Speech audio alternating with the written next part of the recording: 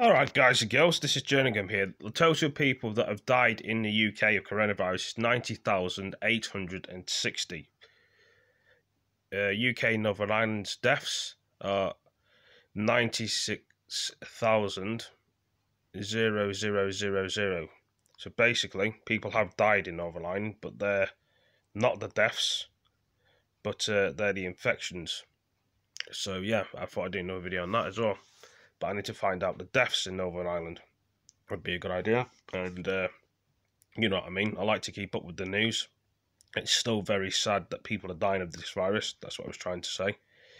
I like to keep informed with the news. As most people, some people don't follow the news probably. But anyway, like I say, it's still saddening.